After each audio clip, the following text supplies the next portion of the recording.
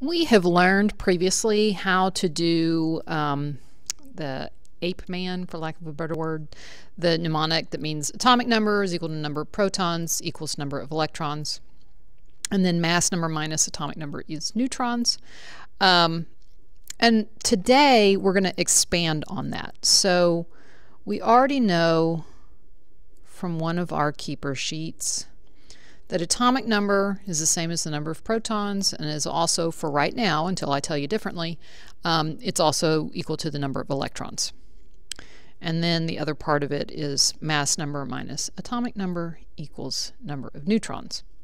So basically, all of this part of the sheet we already know how to do. Okay, in this particular sheet, goes in order by atomic number. So this is going to be the first 15 elements that we're going to do, and we're going to start figuring out how those electrons are arranged into energy levels. And I probably mentioned valence electrons a little bit when we followed along to fill out lesson 2, but we're going to see more of what that's all about. If you will look at your periodic table, you'll notice that the element with atomic number 1 is hydrogen, and its chemical symbol is H. Atomic number 2 is helium, chemical symbol He. So we're going to do these first two, and then I'm going to explain this stuff about electron arrangement and valence electrons in just a second. So fill in the first 2 rows for hydrogen and helium. Okay, I've written hydrogen, symbol H. Atomic number is 1. And remember that the mass number, you look at the periodic table, and you take that atomic mass, in this case it's 1.008, take that and round it off to the nearest whole number. So 1.008, is that closer to 1, or is that closer to 2? And that's obviously a lot closer to 1, so we're going to round it off to 1. So the atomic number was 1, they gave it to us. The mass number is 1. The number of protons, remember, number of protons is equal to the atomic number. Atomic number is 1, so the number of protons is 1.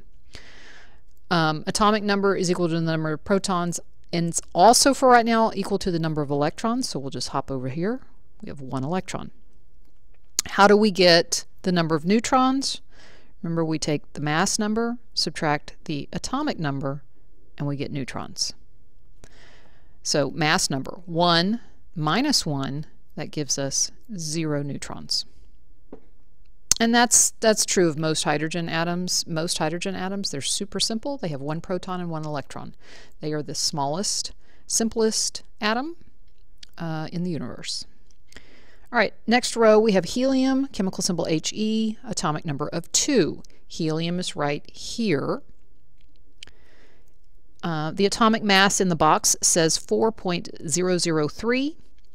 Is that closer to 4, or is it closer to 5? And it's much closer to 4, so the mass number is going to round and give us 4. They told you already there's 2 protons. Neutrons is going to be mass number minus atomic number, so 4 minus 2, that's 2 neutrons. Number of electrons, remember right now it's equal to atomic number and the number of protons, so that gives us 2 electrons. All right.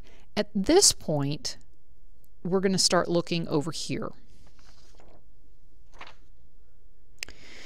In your lesson 2, I mentioned that electrons sort of get dumped or sorted into energy levels. There is a low energy level that's closest to the nucleus of the atom, and that energy level only holds 2 electrons. There's another energy level, a second energy level, a little bit further away from the nucleus of the atom, out there in the electron cloud, and it can hold 8, up to 8 electrons. And then a little further away, a little more energy in the electron cloud, a little further from the nucleus, is your third energy level. It can also hold 8 electrons. Okay, so 2 electrons possible, in the first energy level, 8 electrons in the second energy level, 8 electrons in the third energy level. So here's what we do. Right here, we have the total number of electrons for each of these elements. So hydrogen has a total of 1 electron. Okay. The rule is that you have to completely fill the first energy level before any electrons go into the second energy level, and so on and so forth. So I only have 1 electron, so that first and only electron I'm going to draw in the first energy level. And that takes care of all of my electrons because there's only 1. So I didn't even use the second energy level. I didn't use the third energy level. So the first energy level for hydrogen happens to be its only energy level for electrons, and it also happens to be the outermost energy level because, again, it's the only energy level that we're using. So this box indicates the energy level, that is the outermost energy level. And valence electrons are the electrons that are found in the outermost energy level. This is the outermost energy level for hydrogen. How many are out there? Just 1 electron. All right, the next row, we have a total of 2 electrons for helium. We need to place those 2 electrons into the appropriate energy levels. Remember that we have to fill the first energy level before we can put anything in the second energy level. And the first energy level holds 2 electrons. And 2 electrons is all that I have. So I don't use the second energy level. I don't use the third energy level. That first energy level for helium is the only energy level. It is also the outermost energy level. So how many electrons are in helium's outermost energy level? There are 2. So helium has 2 valence electrons. Okay. Next, we're going to look at lithium. Lithium is right here on the periodic table, right below hydrogen. Atomic number is 3. Atomic mass is 6.941. That is going to round off to 7 for our mass number. So lithium is Li. Atomic number 3. Mass number, remember, rounds to 7. Protons is the same as the atomic number, always. Neutrons is mass minus atomic number. That's going to give you 4. And then there are going to be a total of 3 electrons for lithium, and then we're going to need to sort those into which energy levels they go into. Okay, for lithium's 3 electrons, we've got to place them in energy levels. Remember, you have to fill the first energy level with 2 electrons before you get to put anything in the second energy level. And we've got 3 total electrons to deal with. So we put the first 2 in the first energy level. And then we put that last electron in the second energy level.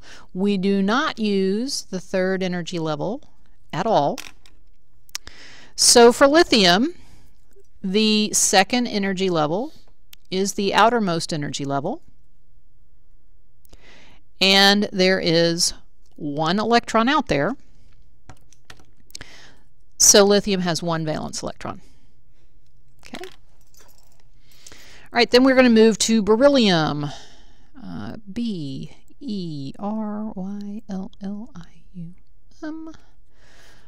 Beryllium's atomic number is 4. If you look at the periodic table, the atomic mass is 9.012. That's closer to 9 than to 10, so we're going to round it off to 9.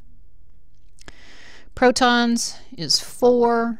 Remember, your neutrons is mass number minus atomic number, so that's 5.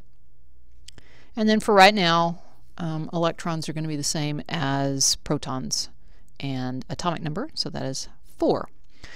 So for beryllium, we have 4 electrons total, and we need to place those in energy levels. Remember, we've got to fill the first energy level with 2 before we can put anything in the second energy level. So we have 2 in the first energy level and 2 in the second energy level. We do not need the third energy level at all. So the second energy level for beryllium is the outermost energy level. And there's 2 electrons out there. And so beryllium has 2 valence electrons. All right, the next element with an atomic number of 5 is boron.